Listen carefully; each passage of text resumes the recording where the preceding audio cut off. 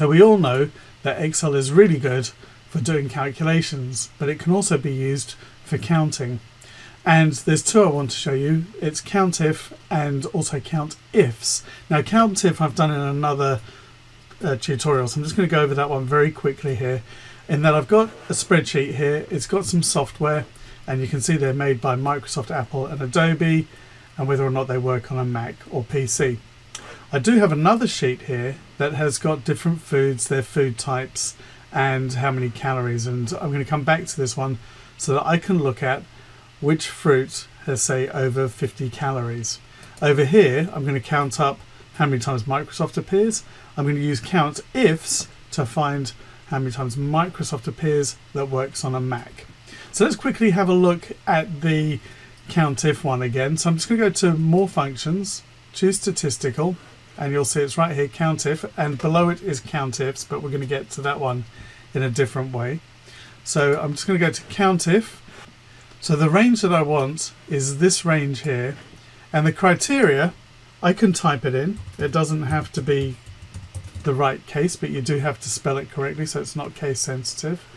And I'm going to click on OK, and it's telling me that there are 5 made by Microsoft, and there are indeed 5 there.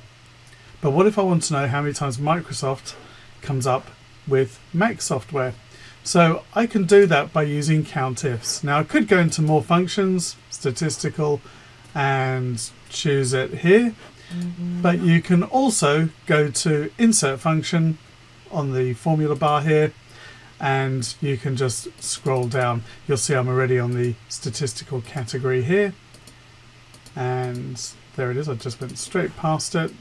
There's COUNTIFs. Click on OK.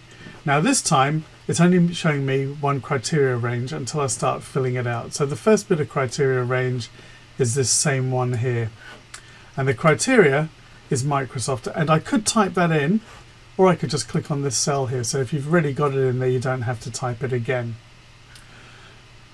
The second criteria range is this one here.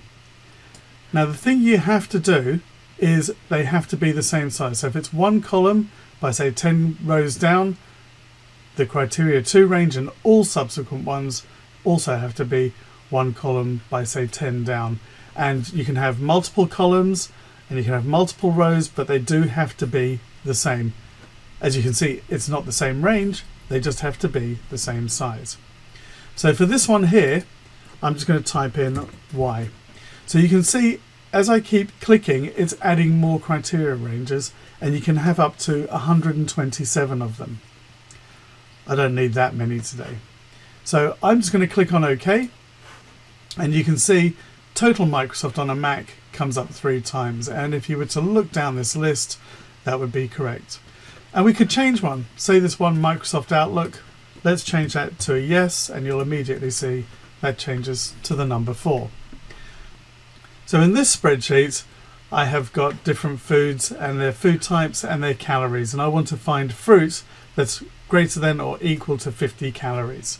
So to do that, I'm going to use my COUNTIFs. It is under my recently used because I've just used it, so I'm just going to click on that. The criteria range, first thing I want to find out is the fruit. So I'm just going to highlight that and type in fruit. So that's doing that bit for me. The next bit is to find out those that have got calories over 50. So I'm just going to highlight the calories. So hopefully you know that's the greater than symbol, and I can type in 50. That will find any fruit now that has a calorie content of greater than 50. If I wanted to include the 50, I do like that, greater than or equal to 50. It doesn't work if you do it this way around. Don't do that. You want the greater than, or you could have, in fact, the less than if you wanted. And by the way, just want to point out these calories, I did find them on the internet. I'm not sure just how accurate they are. Please don't go and base a diet on the information I've got here. Okay, so just wanted to point that out to you. So this is now going to find fruit of greater than or equal to 50 calories. And I'm going to click on OK, and there are 5. What would be really neat if it highlighted them. For that, you would need something like conditional formatting, but for right now, the COUNTIFs is showing me how many different fruits are over 50 calories. So perhaps those are ones I want once in a while. So that's how to use COUNTIFS, so you can count up different criteria on different ranges within Excel.